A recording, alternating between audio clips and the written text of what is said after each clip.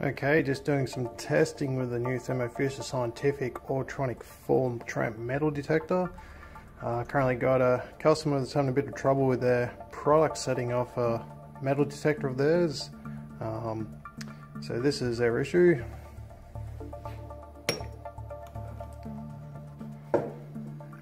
Bit of road base.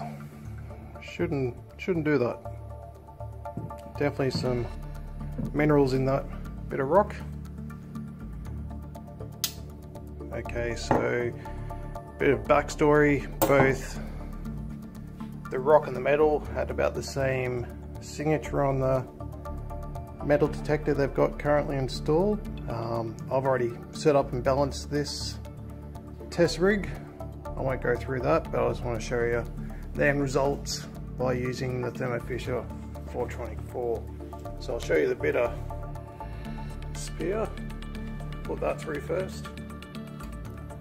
So as you can see, it's a big signature on the Oretronic 4. So I'm just passing that through like that, and that's all I'm doing. So I'll do the same thing again with the rock. So passing that through now. As you can see, it barely even registers.